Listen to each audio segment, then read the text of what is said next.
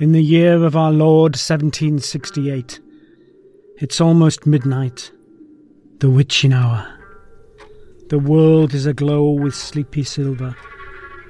The clock chimed, but prisoners can't sleep.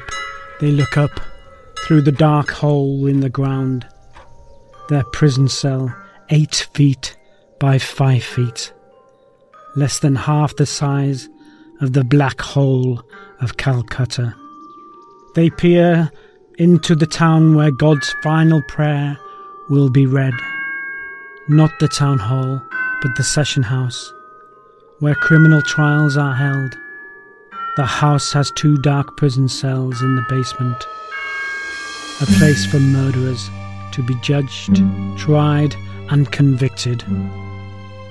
Thereafter, leading empty souls to their death from the hell they have created. To be tortured and killed by prison guards, led out, stripped to the waist, tied to the back of a horse-drawn cart. The public spectacle, crowds lined the route, watched and jeered the dragging of their bodies from the market square, Castlegate, Cheapside, Gracious Street, High Street, Silver Street and back to the market square, before being beaten and whipped until blooded. Now the castle grounds for the hangman's noose. The gallows creaked in anticipation. Crowds, huge in number, gathered around for the public hanging. The condemned persons were insulted and pelted with rotten fruit. The smell of death hung in the air. The Lord's Prayer. The drop. Silence. A brief surge for the touch of a freshly hanged man's hand. The gallows cure. Their death-soaked bodies hung.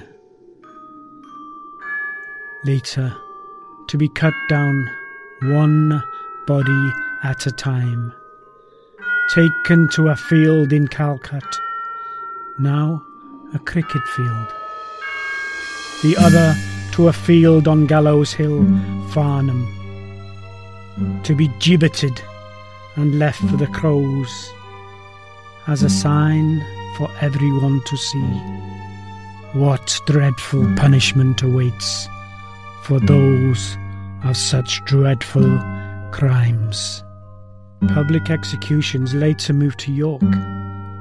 On the 7th of August 1841, the following were tried, convicted and sentenced to death by hanging at York Assize. John Burlingston of Knaresborough, threadmaker, 24.